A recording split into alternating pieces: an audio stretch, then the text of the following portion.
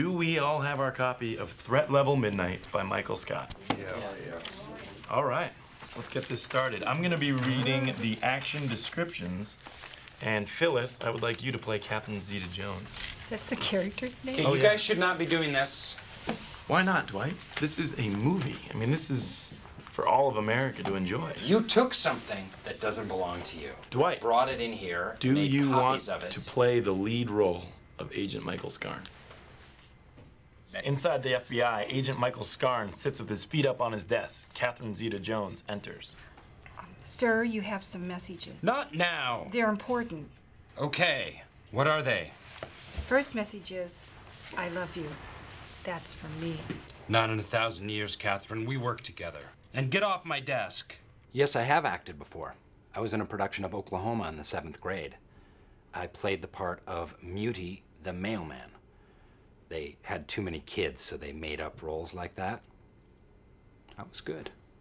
If it isn't my old partner, Samuel L. Chang. Agent Michael Scarn, you lost some weight. Thank you for noticing.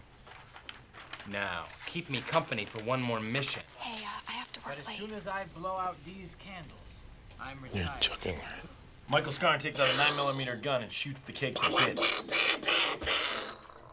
Ha ha ha, Agent Michael Scarn, you so funny. Word. Michael's movie? 2 thumbs down. A man sitting several seats down who has a gold face turns to Michael Scarn. Oscar, you want to play Golden Face? Mr. Scarn, perhaps you would be more comfortable in my private jet. Yes, perhaps I would, Golden Face.